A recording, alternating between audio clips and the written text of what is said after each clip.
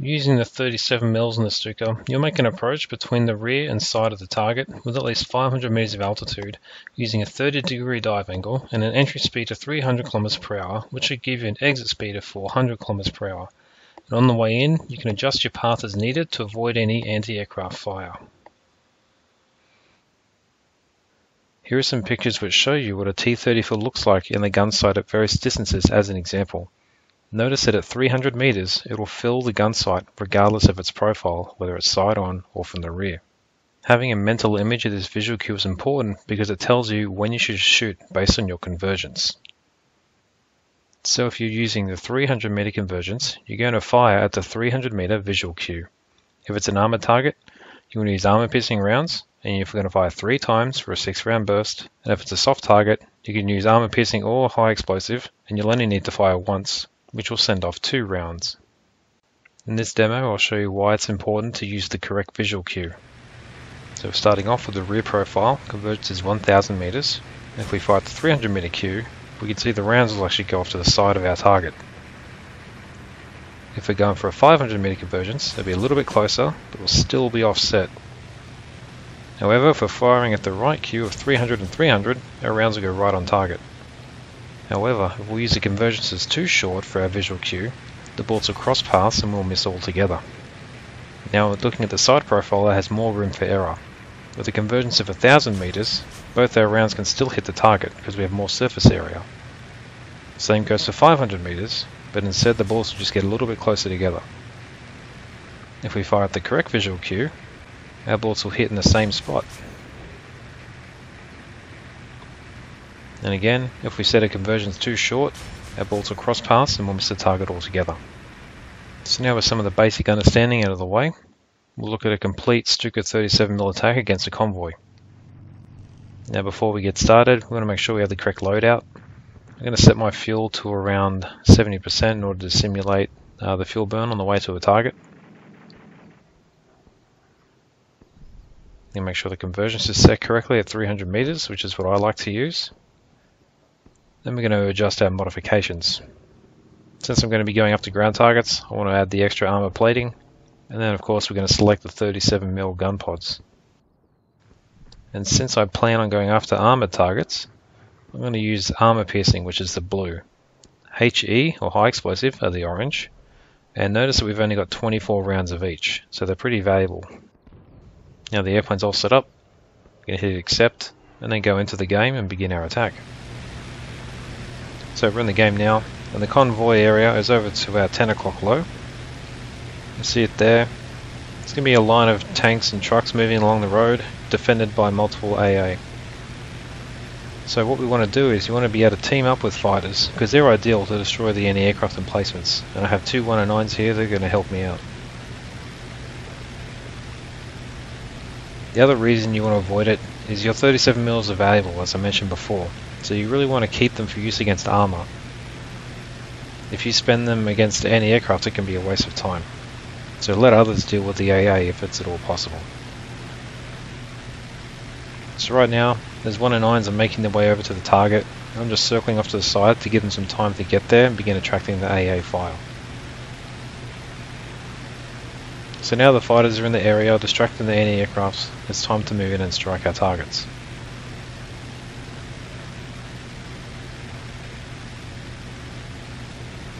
So we'll start bringing the airplane around. We'll have another look-see and see if we can find where our targets are. They should be travelling along that road. So when we get a bit closer, they should be easier to see. Now that we're getting close to the combat area, we want to make sure we start preparing the airplane accordingly. So you want to close your radiators to help reduce any drag on the airplane. This allows you to gain more airspeed in the dive.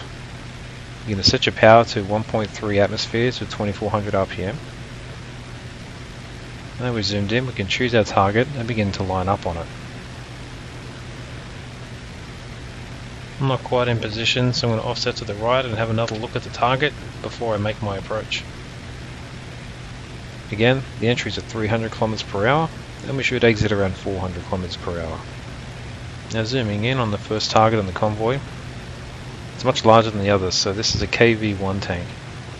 If we approach it from the side and the rear, we should be able to take it out. So we're lined up, fire at the 300 meter Q, getting our 6 rounds on target. We can see that the tank has been destroyed.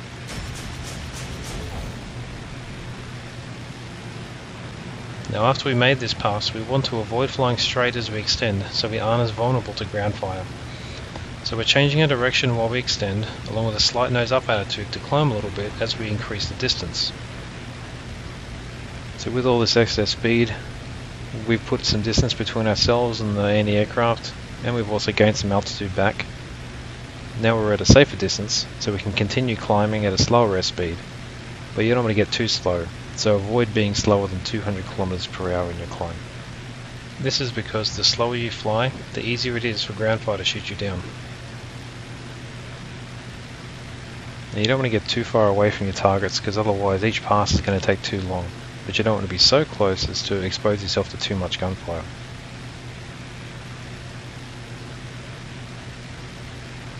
So zooming in, we'll pick our second target. I'm going to keep ourselves climbing, get the altitude we want, and begin making our moves to line up on the next target.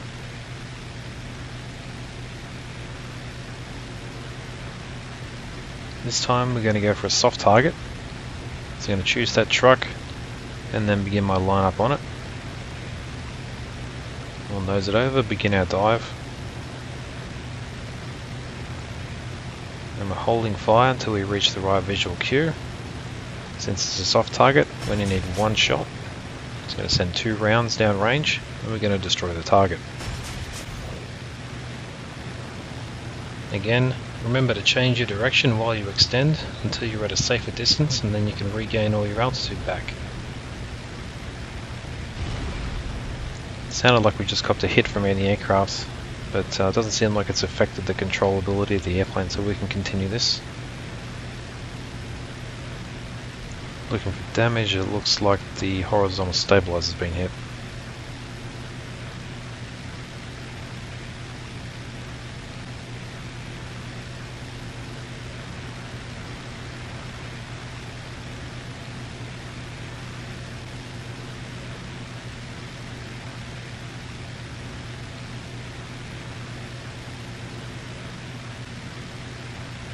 So as we swing around, I'm going to have a zoom in and look at the convoy, as well as how the 109s are doing.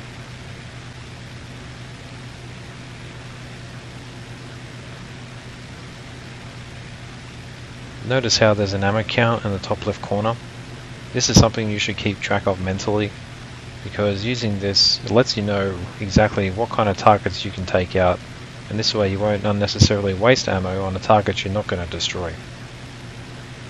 So now we're a little bit closer, we should have a better sight picture of the convoy. So zooming in, you can see they're still moving along, and I'm going to choose one of those tanks up ahead in the front. So we're going to line ourselves up, roll it over and start diving towards it. Altitude and entry speed is good. Now that tank is still moving along towards the trees, so I'm going to have to be careful that I don't hit it on the way in. Get to our visual cue, 6 rounds, it's another tank destroyed.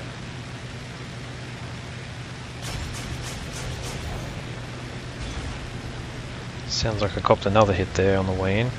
The airplane still feels good, so we'll keep going. So we managed to dodge at the tree and then begin extending away from the target. And repeat the process again, getting enough safe distance and then lining up on the next target.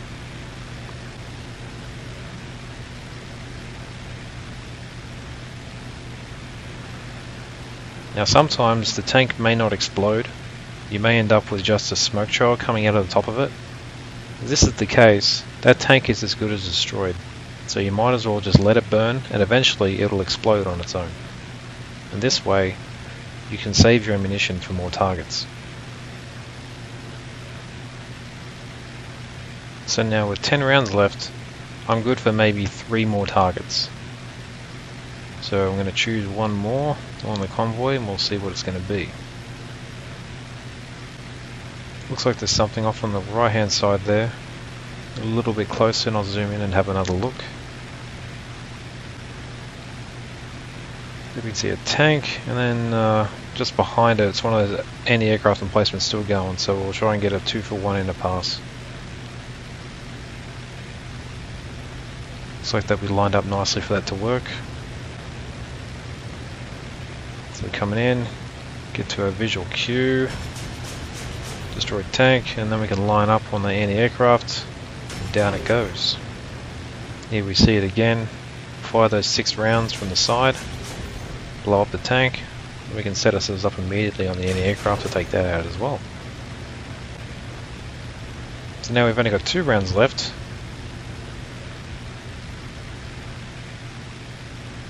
So this means all we can get is a soft target. There's no point trying to kill a tank with 2 rounds because it's just not going to happen.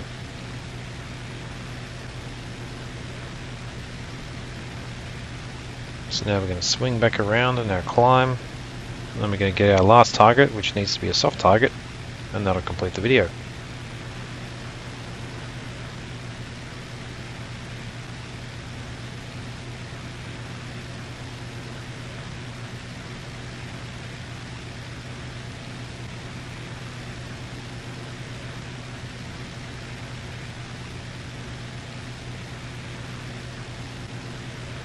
Zooming in, we get a rough idea of where the convoy is at, and we'll start making our way over there.